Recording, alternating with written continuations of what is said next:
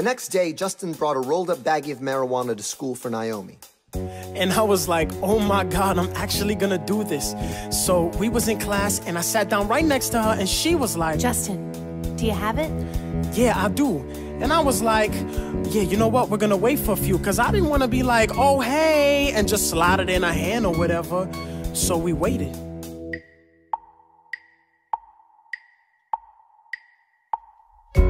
And she was like, okay, put it in my purse. So I slid it right in there. And then she was like, okay, here, take the money. Justin, take the money. I don't want your money. I got this just for you. Keep your money.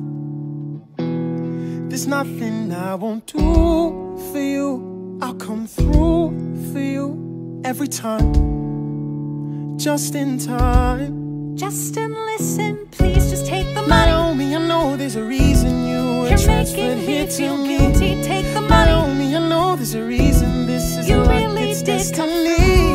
Naomi, you know me, I will be there just in time. For me, every time, anytime. Take the money. I don't want your money. The teacher's coming. Take this I got money, this just